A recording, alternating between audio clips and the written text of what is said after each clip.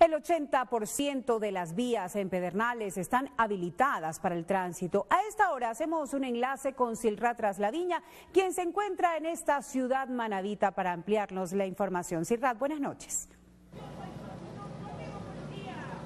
Así es, pues les contamos que miembros del ejército continúan realizando las labores de remoción de escombros. Ya están habilitadas el 80% de las vías, sin embargo es importante limpiar el 100% de las calles de aquí de la ciudad de Pedernales. Es a lo que se dedica pues gran parte del personal también del ejército que está dando colaboración y ayuda en esta zona. Les contamos que el número aproximado de inmuebles destruidos suma 1.153 según los últimos reportes. Además, el análisis preliminar elaborado por el ejército señala que el 80% de las edificaciones de la población sufrió algún tipo de daño. Según los cálculos de ese organismo, se prevé remover cerca de 184.000 metros cúbicos de material de las estructuras afectadas. Además, les contamos, amigos televidentes, que al momento las demoliciones se limitarán a las que sean tramitadas mediante pedidos libres y voluntarios y que hayan sido solicitadas y aceptadas por la Secretaría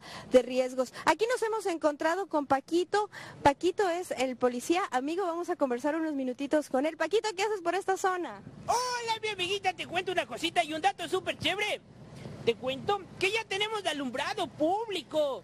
Tenemos un punto de wifi gratis y lo mejor, que ya tenemos 100 locales comerciales abiertos al público. Perfecto, entonces está avanzando también el tema de abrir los servicios para los ciudadanos de Pedernales, Paquito. ¡Claro que sí! Y sobre todo, siéntanse seguros, vecinos y vecinas, porque la Policía Nacional del Ecuador estamos aquí, junto a ustedes, y no nos vamos a ir. Aprovechando la presencia de Paquito, queremos saber que nos cuente, también tienen un proceso de ayuda, un proyecto de ayuda también a los niños. ¿Cuáles son las recomendaciones para los menores? Y sé que ustedes están también hablando con ellos y llevándoles diferentes informaciones para evitar que caigan en temas de inseguridad, ¿no? Claro que sí, estamos visitando todos los albergues y en especial nos direccionamos a los niños y niñas y adolescentes. Brindamos normas de seguridad ciudadana y convivencia social pacífica.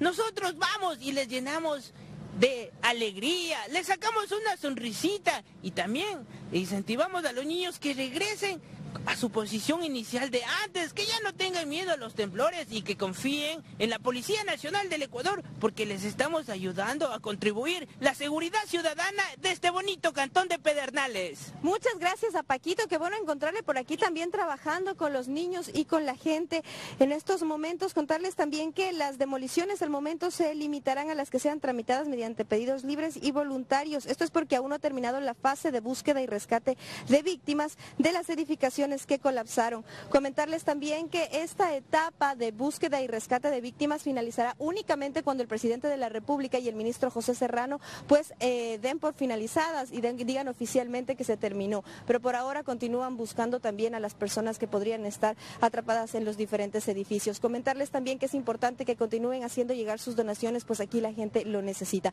Es la información que se genera desde el cantón Pedernales. Ustedes tienen más información desde los estudios. Muy buenas noches.